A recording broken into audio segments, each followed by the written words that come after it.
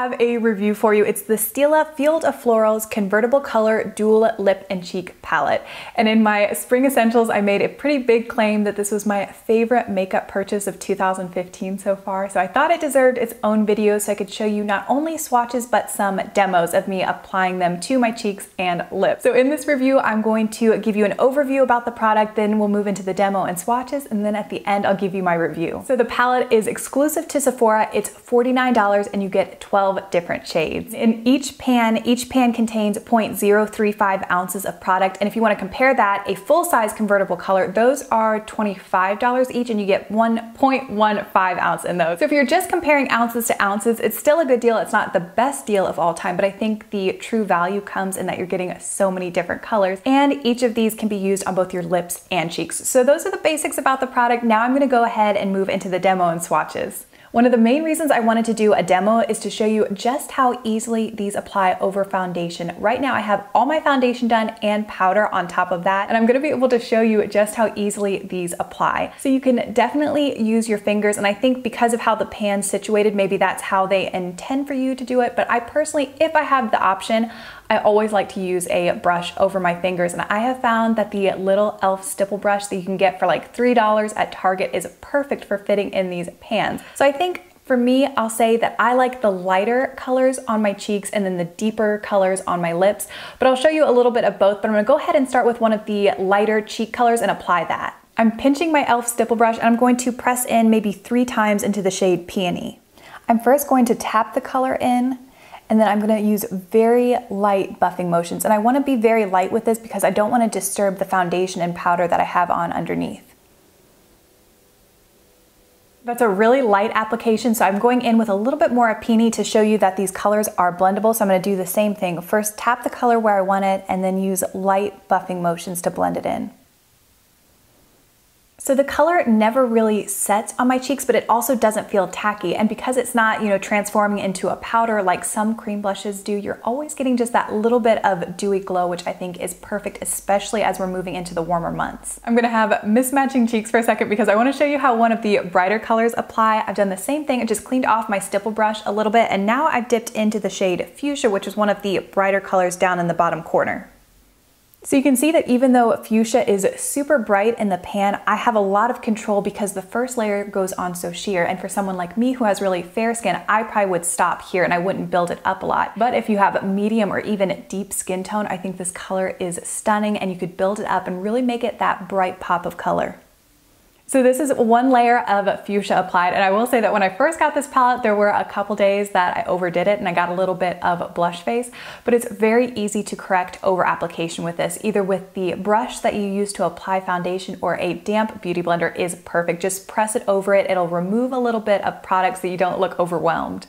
Okay, I tried to even out my cheeks the best I could, so hopefully it doesn't look too bad, but you could definitely apply these with your fingers. If you were gonna do that, I would just take a clean finger, dip into the pan, and then dot the color on your cheeks, and then use 2 fingers and lightly blend it in. My only issue with that, I think you might pull up some of the foundation if you're a little bit too tough, so you just have to be use very gentle fingers to do that. Now I'm gonna go ahead and move into some lip swatches, and my favorite colors for the lips all come from this side, so I'm gonna try on a couple of my favorites for you. This first one I'm applying just with my finger, and it's in the shade Rose.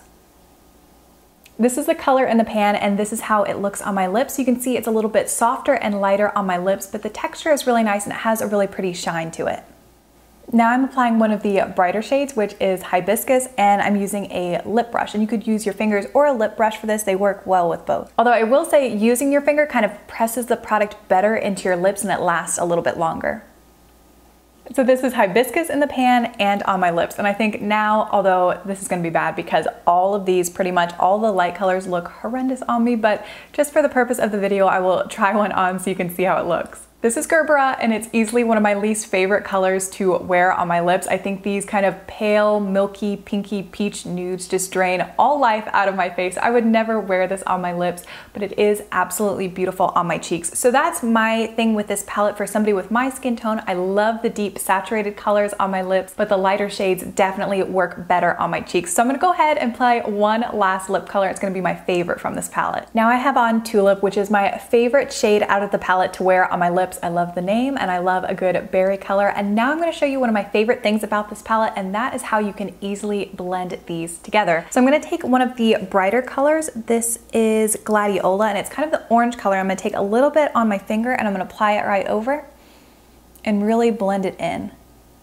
So adding Gladiola, which is kind of that sherbety orange, just lightened up Tulip and made it look a little bit more coral. But you can also take maybe a color, like if you're like me and you wouldn't wear some of these really, light nudes, you could add them to some of the deeper shades and make them more muted. So I'm gonna do that now with one of these brownie nudes. I'm gonna take Magnolia.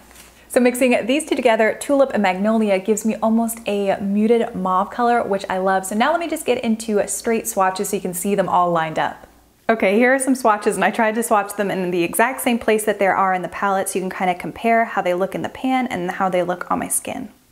The top row is Lilium, Magnolia, and Tulip. The second row is Camellia, Peony, and Rose. The orangey sherbet is Gladiola, and then in the middle is Peach Blossom and Hibiscus there at the end. And then the last row is Gerbera, which looked so bad on my lips, Petunia, and then Fuchsia at the end. Moving into the review, the packaging is slim but sturdy and it has a really nice magnetic closure, and it has a fantastic mirror, so I think this would just be an amazing travel palette because it would travel well and you're getting all these different colors.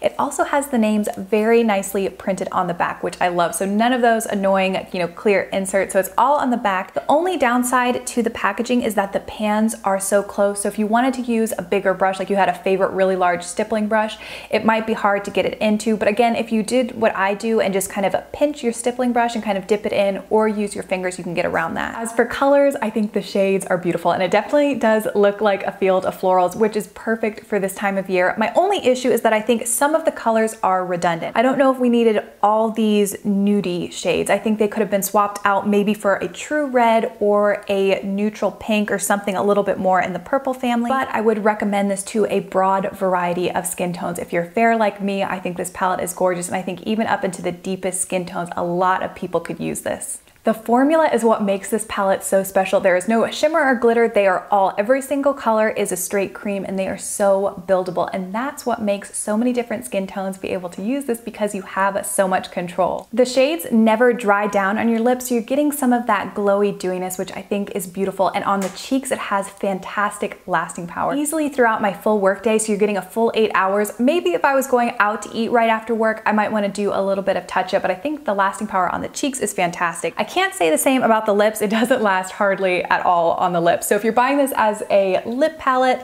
I might caution you a little bit. I think you need to either use a lip liner or a lip primer just to help grab and hold on to those colors longer. So my final thoughts, the only two cons I can think of are the couple redundant colors and that it doesn't last super long on the lips, but overall the palette is beautiful. I've been reaching for it over and over again. It's convenient, it's fun to play and mix the shades together. So I think the palette is awesome. Definitely worth your time if you're looking to add some spring shades into your makeup bag. And there has been some talk that maybe Sephora will be having another VIB sale in April, so this is a palette that I might consider. But I hope this was helpful. If there's something I missed, please leave me some questions down below and I'll do my best to answer them. But I really appreciate you watching, and I'll see you in my next video.